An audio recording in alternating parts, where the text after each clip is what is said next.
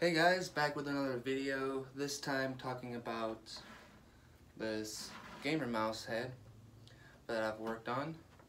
It's more of a simplified version of the Gamermau5 head, you know, because it has a bunch of particle effects all around it, so it doesn't have all that, but it does have all the decals here. And so I'm just going to talk about it. Just like my last cheese head video, I'm going to be doing just like a little overview of it, even though there's not much really new to talk about except for the paint job. This is kind of a sloppy video, so please apologize. I'm kind of making this up as I go along, but as far as the build of the head, it's basically the same as the cheese head. This is my version 4 deadmau5 head model, I guess. The old video that's from over a year ago, that was my version 3 or my version 2 or something. I can't remember. All I know is this is newer, so it's more accurate. The differences between the other one is the space between the ears are slightly smaller. It was a little bit too far apart.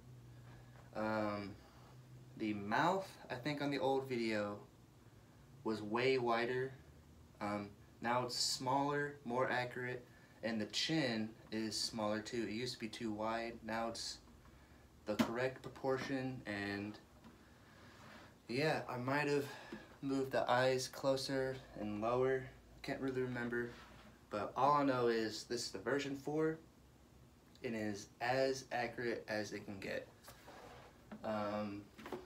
So yeah, I think it looks really good. This is definitely one of my favorite deadmau5 heads to make because I love all the decals and stuff.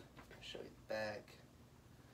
Now there is a character on here that's deadmau5 playing a game with Meowingtons on top. I will probably add that later, but I'm not sure. But I probably will add that. It's just a printable cutout, and it's like a sticker. I just put it on.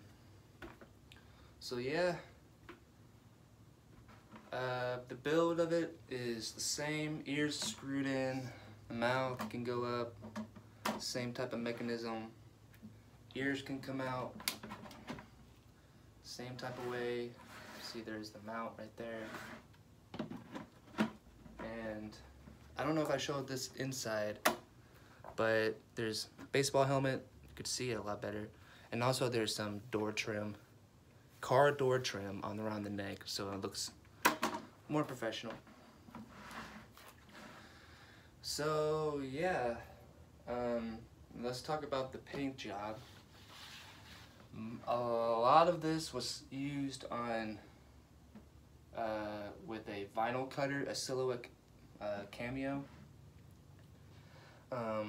Basically what I did is I would like get this text and cut it out on a vinyl, and then I'll have my own stencil. Same with this,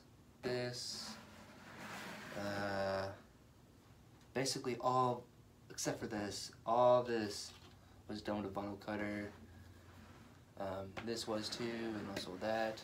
Everything else was done by hand, meaning I would cover, let's say I wanted to do this Atari controller, I would cover this whole area with masking tape, and I made my own template that I would trace on, like these, and the red button, and I would cut it out with an X-Acto knife, peel off what I wanted to paint it over, and remove all the tape, and I would have this design. That was basically everything else. These dots were vinyl cutter. All the mouth was done by hand with templates. The big splatter effect, this explosion or whatever, that was all just by drawing onto it, and covering the whole thing with masking tape. And I would just roughly draw, you know, where all these little fins would go. And you know, this one goes all the way to the ear. And yeah, and a lot of these are multicolored, and so they would have 3 layers of paint. Like, for example, this Galaga alien, I think that's what it's from. I would first paint the blue, and then I would paint the yellow, and then I would paint the orange. Same with this, I would paint the light blue, then the dark blue, and then the purplish pink. So it would be layers. I would do the first layer, wait for it to dry, and then do the next one, wait for it to dry, and then the next one.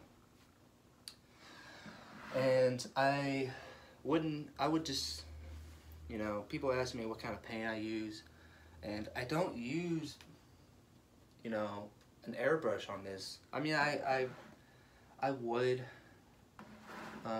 here and there, but what I would use is just regular spray paint from just, you know, Walmart, Home Depot, and it works. You just gotta be very, very careful not to get any drips or anything like that, and make sure their paint works with the other type of paint and colors they're using, because sometimes there will be cracking.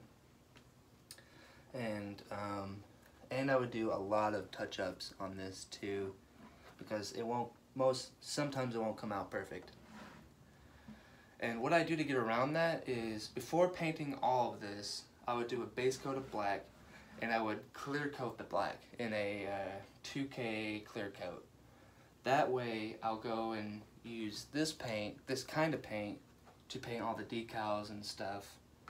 And if there is a drip or some spillage or whatever, I would just get a brush with a lacquer thinner and confidently go over this black without being afraid I would take this black off. That way I can do a lot more cleanup. That way the cleanup is a lot easier, is what I'm trying to say. So yeah, that's the Gamermau5 head. It's a simplified version of it. Yeah, and so I guess what's all that's left is just to show it off on my head. So we'll probably have to adjust this a little bit. Alright. Looks like we'll have to adjust it a bit more. Here, let's put you right here. There you go. So here it is, all in its glory. All these deadmau5 sets are pretty lightweight. They're over 5 pounds, which is not too bad, although it does get a little strained from wearing these after a while. Very nice and shiny too. I love how these shine afterwards.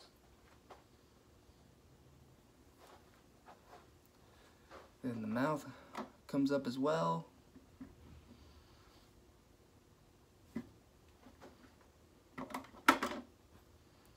And yeah, looks pretty darn. This is definitely one of my favorite deadmau5 heads. I was going to try and make my own Gamermau5 head in the future. I have a white deadmau5 head of my own, that's mine, and I was painting all these decals over the white to see how it would look, because I thought a white version of this Gamermau5 head might look a little interesting, but it's kind of looking ugly at this point, so I'm going to be repainting it to do something a little bit more interesting. I'll probably make a video about it too. So yeah, this is Gamermau5 head. Hope people like this, and I've been getting some comments about people wanting to see the carbon fiber deadmau5 head I've made, and I will be able to do that. I have a carbon fiber head up at another shop getting work done, so when that's back and finished, I'll make a video about it. So keep on the lookout for that, and probably be making more videos about my deadmau5 heads, and maybe even a build video about how I make these. If anyone's interested in that, just let me know, because I think it'll be interesting. So yeah, thanks for watching. If you guys like this, subscribe, whatever. So, thanks for watching.